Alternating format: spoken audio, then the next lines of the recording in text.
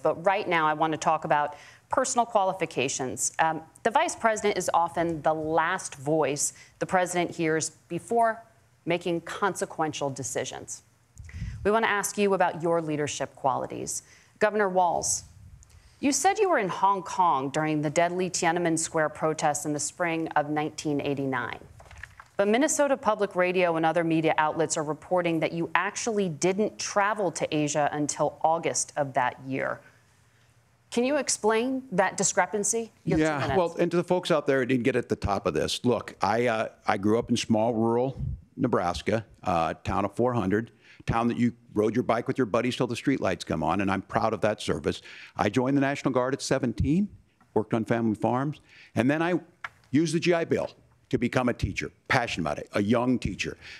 My first year out, I got the opportunity in the summer of '89 to travel to China.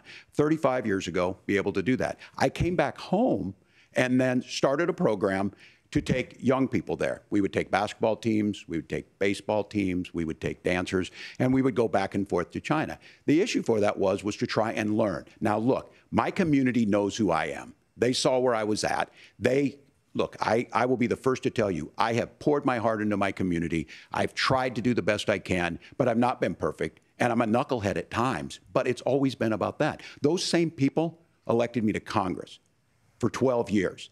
And in Congress, I was one of the most bipartisan people, working on things like farm bills that we got done, working on veterans benefits. And then the people of Minnesota were able to elect me to governor twice. So look, my commitment has been from the beginning to make sure that I'm there for the people, to make sure that I get this right. I will say more than anything, many times I will talk a lot, I will get caught up in the rhetoric, but being there, the impact it made, the difference it made in my life, I learned a lot about China. I hear the critiques of this. I would make the case that Donald Trump should have come on one of those trips with us. I guarantee you he wouldn't be praising Xi Jinping about COVID, and I guarantee you he wouldn't start a trade war that he ends up losing. So this is about trying to understand the world. It's about trying to do the best you can for your community, and then it's putting yourself out there and letting your folks understand what it is. My commitment, whether it be through teaching, which I was good at, or whether it was being a good soldier or was being a good member of Congress, those are the things that I think are the values that people care about.